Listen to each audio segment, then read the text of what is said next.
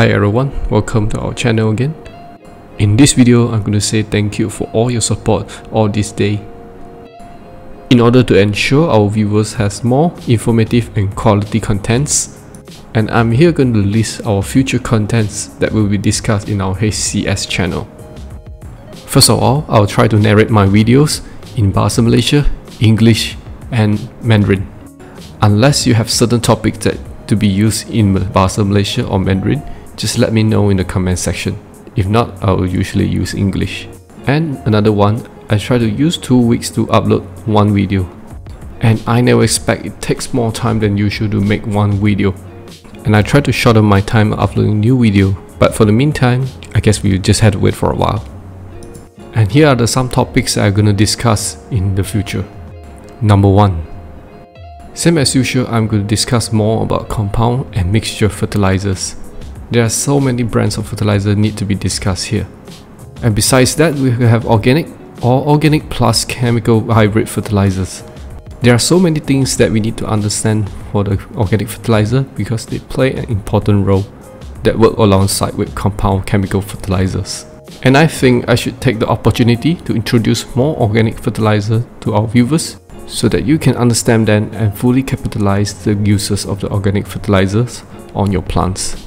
And I'll discuss more in the future. And another topic that's quite important is the water-soluble fertilizers. The most prime example is the Crystalline series, and also Yara Terra consists of calcium nitrate, potassium nitrate, sulfate of potash, and magnesium sulfate. Those are the main components of making AB fertilizers. And also I'm going to touch about the micronutrient EDTAs. Those are part of the component that works well with the PN, CN, SOP, Mg, and so on. Those are the topics for the AB fertilizer users. And last but not least, I'm also going to discuss the popular brand of fertilizers such as Baymere, Agrobridge, and other brands that sell in Malaysian market. Hopefully stay tuned for more future contents. Number 2. And here's another topic I'm gonna discuss in future, foliar fertilizers. Foliar fertilizers play an important role besides compound fertilizers because they are the integral part that maximizing your plant's fruit production. Not just about improving your plant's fruit production and quality, but also helps to prolong your harvest time. And there are so many brands circling around the Malaysian market such as Wuxal, calcium boron magnesium from Baymere, seaweed extract kelp premium from Baymere, and also other brands such as Diagro and so on. Number 3. I also spent some time talk about fungicide or racun kulat. Every farmer more or less when planting their crops will encounter such problems. When the surrounding weather is getting too humid or the plants are too weak, they are susceptible to bacteria. And this is why we need some good fungicide to cope with this problem. Usually farmers will encounter such problems such as leaves blight, which is quite normal if not treated properly. Another one is root rot, usually happens if the roots being drenched for a long time. And another one is anthracnose, usually happens on the chili or tomato farmers. And that's why I'm going to make videos on introducing fungicide that help the farmers to cope with the problems. And there are 2 types of fungicide that are available in the market. One is a contact base, usually happens to be in powder form, and another one is a systemic base that happens to be in liquid state. Liquid state fungicide usually sold in a higher price because it has a contact and systemic base that helps the plant to prevent and to cure diseases that infected on the plants. And make sure you stay tuned to find out more of this video in future. And number 4. I also plan to talk about herbicide. Herbicide is also part of the topic that farmers need to know before they start planting. Herbicide helps to clear bushes with little effort that saves a lot of time. But be warned that if not carefully used, it might also hurt your plant. And there are several categories of herbicide. One is a systemic based herbicide that widely used amongst the farmer. And not just about systemic based herbicide, we also have another one called contact herbicide, in which the chemical will kill the weeds in direct contact. It's been widely used among farmers, but it may pose dangerous to their health.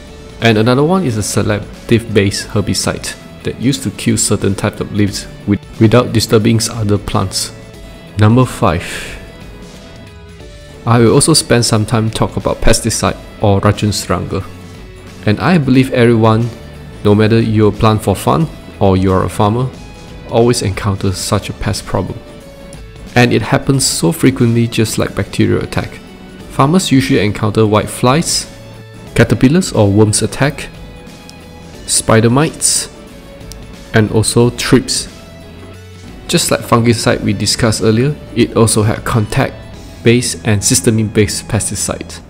And every chemical has their very own active ingredient that targeted specific types of pests. So I think this is quite important to cover the topics in future. Because if you use the right chemical, you'll save up a lot of your money. And next up, number 6. Last but not least, we're also going to talk about organic product or EM based supplements that helps to improve your plants. I will slightly touch one of the notable brands such as Chem Microbiotech make good EM products that help to improve your plants. We will talk about combo bag series in future. We will discuss further on how to differentiate between combo bag 1, 2 and 3.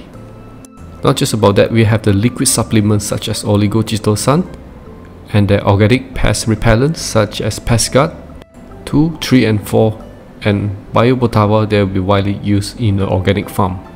And also there are many canned products out there that need to be discussed, but I'll leave it for another video. And also I also take topics that request by the viewers.